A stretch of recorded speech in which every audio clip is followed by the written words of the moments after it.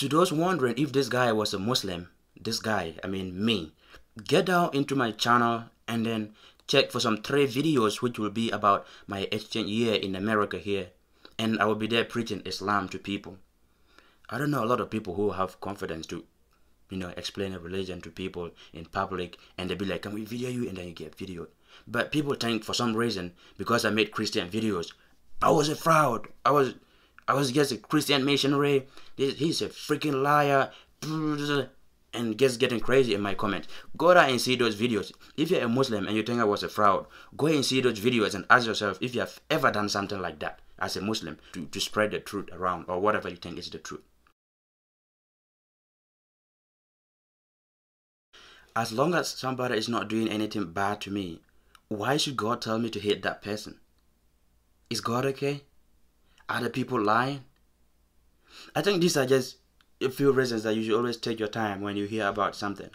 From my last video, I had so many, that was too much chaos.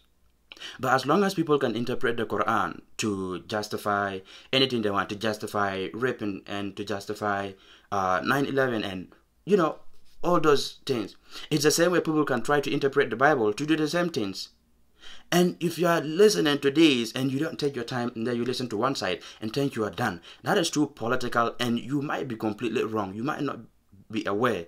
But you just listening to one side and thinking, yeah, I'm done. Because what I'm saying in my comment is that you guys are not, well, not all of you, but most of you are not there to say, learn or explain things to their Muslim friends. You are just there to say that, yes, Islam is from the evil. That's not the reason I started this YouTube channel. Not at all. If you think Islam is the evil and Christianity is the best, or Christianity is the evil and Islam is the best, I'm not sure if this channel is for you. You might want to shift somewhere else. I need subscribers, but I don't really care if you are somebody who is a hater. No, I don't want haters in my channel. So that's the thing. From my last video about David Wood talking about Mohammed being racist, there was a reason I didn't talk about the story of Zayd and Bilal. And you guys just proved to me, hey, yeah, we don't even want to hear what you want to say, but it's okay. So today I'm making a counter video about the stories of African people that I know and how they live with the Prophet. Just 2 of them, and then we'll see. And you, the Christians, you just take your time and then listen. Let's have a healthy conversation. What is it that is the problem that is making it separate? Do we have to be like, does the Muslims have to go to hell for the Christians to go to heaven? Or does the Christians have to go to hell for the Muslims to go to heaven? It is not political parties, right? Bro, this is about God. I got those emails and I got all those messages. I'm trying to respond to all of them. But the thing is that I'm not trying to stir any bad thing. I'm trying to bring Christians and Muslims together. No. If we can get together and speak and then we have healthy conversation. I've had Christian friends and I'm a Muslim and we had no problems. But on YouTube, all that you see is that you see channels talking about Christianity, and then they are promoting Christianity, and that's the one thing only that they are doing. And sometimes they tell lies, and especially when they're interpreting the Quran. Well, there's something is in Arabic. The Arabic language has over 12 million words, and the English language has barely 6,000 words that are used. How do you convert from 12 million to 6,000? And then you try to make exact sense out of it, and then there might not be. I don't know, man, but whatever. So I thought I would start to learn the Arabic. But the thing I would say before we start watching this video is that let's not be too hard on each other. Let's try to put our best self out there, and then we learn, and not think that the Muslims are so stupid or the Christians are so stupid. I think we are all not stupid. It's just that we need to see what we are looking for from the same angle, and that will end the game. Alright, so before anything, let's see this video now. So it is a video, the story of Zayd bin Harith, who was I'll always give you a background story a little bit if I know. Zayd bin Harith was a slave who the Prophet adopted as his son. And he was a slave of an African descent. So you listen to this and then you compare it to David Wood's claims of Prophet Mohammed being racist. Of course, David Wood does not understand Arabic, so you guys should know that. And if I had thought what he's saying is stupid, then I will not even put it on there. I just want to hear, what does the Christians think about me? You know, let's have a conversation. And this one is from the Muslim side. It's a story. So let's say it really quick before any. Do we understand the equality justice that Islam preaches? We allow our Arab, Pakistani, Indian, wealthy, national downplay other Muslims because of their color. But we are a bunch of hypocrites. That's why these non-Muslims got a misunderstanding of Islam. Because we propagate this bunch of Indian, Middle Eastern Islam. Someone by the name of Zayd ibn Harithah.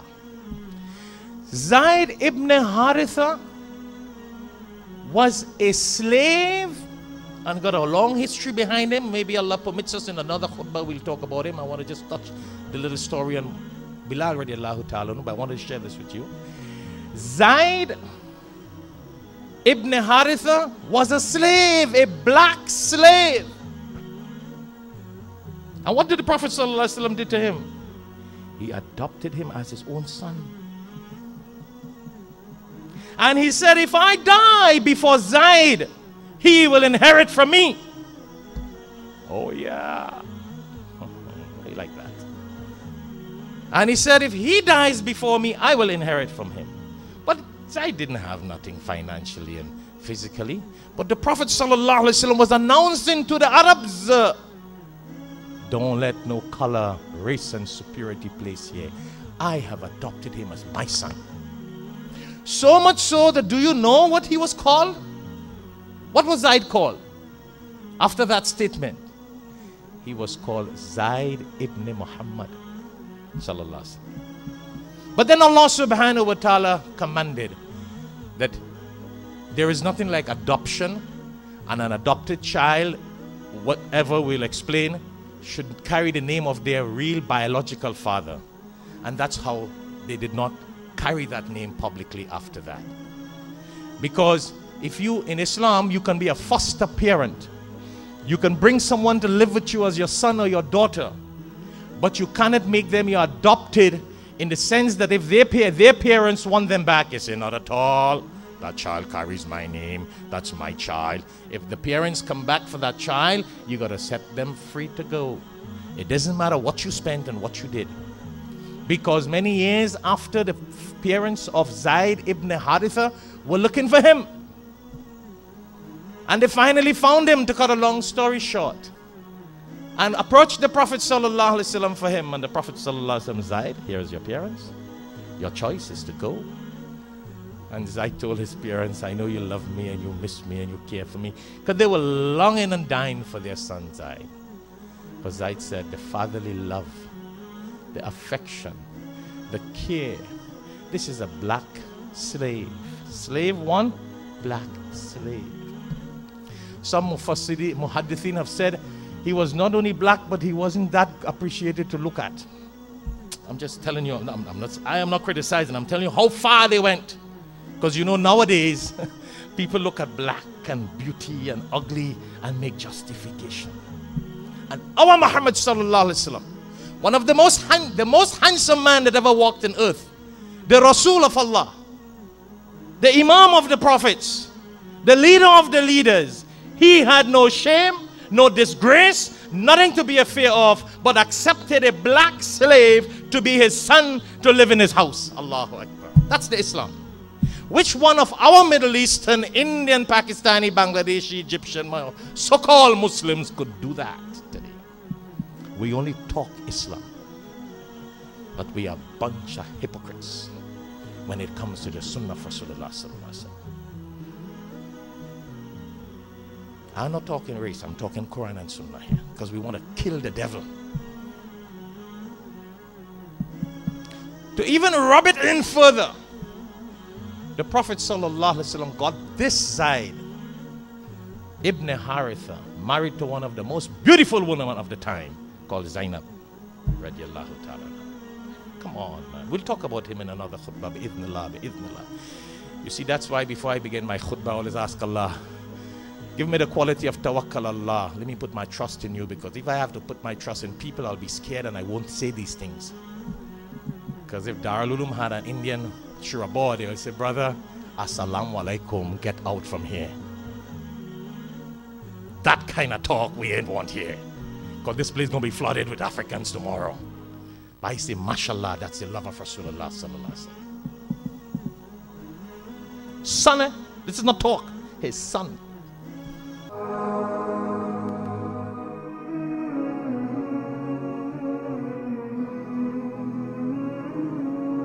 Why do we let these radical imams brainwash some of us? We come here, we sit, we sleep in khutbahs, we don't get the message, that's why we miss it. He says, all I need you to be grateful. Allah Akbar. Are you telling me Allah subhanahu wa ta'ala will not protect the prestige of Muhammad sallallahu alaihi wasallam? Only living for business. That's all our dream. Let me see who shall save you now. Nobody.